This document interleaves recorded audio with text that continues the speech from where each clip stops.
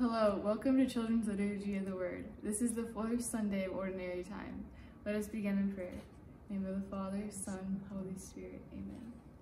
Lord God, may we hear your wondrous deeds with open hearts. May we reflect on these scriptures and be inspired to go out and do your will. Through Christ our Lord. Amen.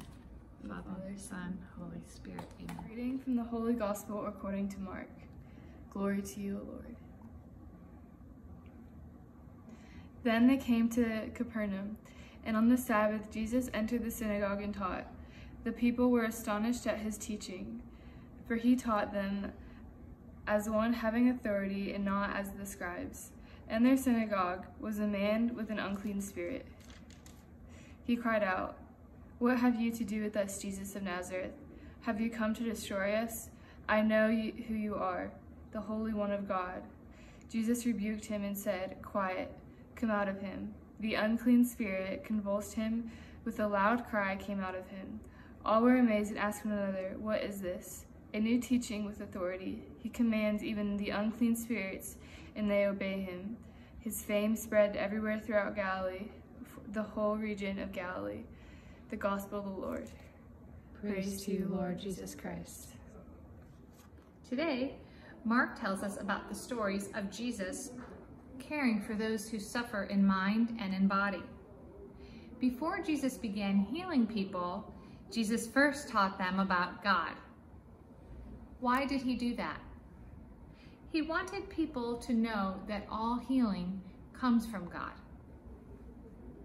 So last week, we heard how Jesus gathered his first disciples at the Sea of Galilee. This week, they traveled to Capernaum, and it is the Sabbath, which is the holy day that the Jews went to the synagogue. That is where Jesus read the Word of God and then taught the Word of God. But he did it, and afterward the people really believed. It was almost like the first time they had heard the Word of God. And this is because Jesus taught it and said it with such authority. And we know that authority comes from God. Not only did Jesus preach, but he showed the people how much God loved them by healing signs, like as in today's story, when Jesus cured what was making the man ill.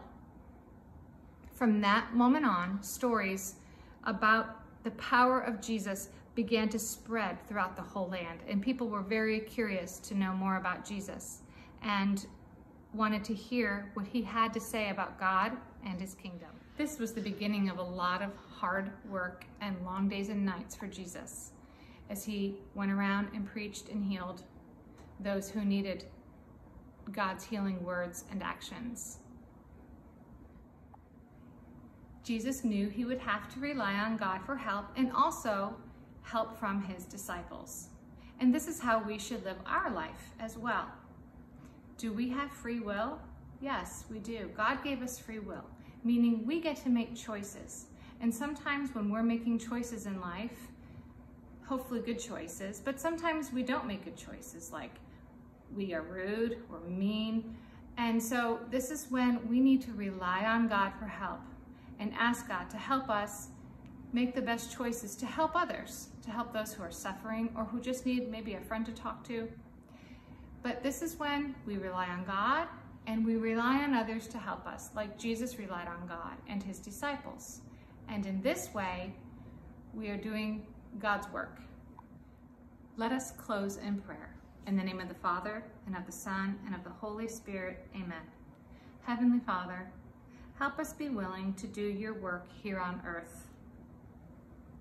Help us to help others that are in need or those who are suffering. Help us be good disciples this week and always, and help us always to remember that your word is the authority. Amen. In the Father, and of the Son, and of the Holy Spirit, amen. I pray that you all have a wonderful week.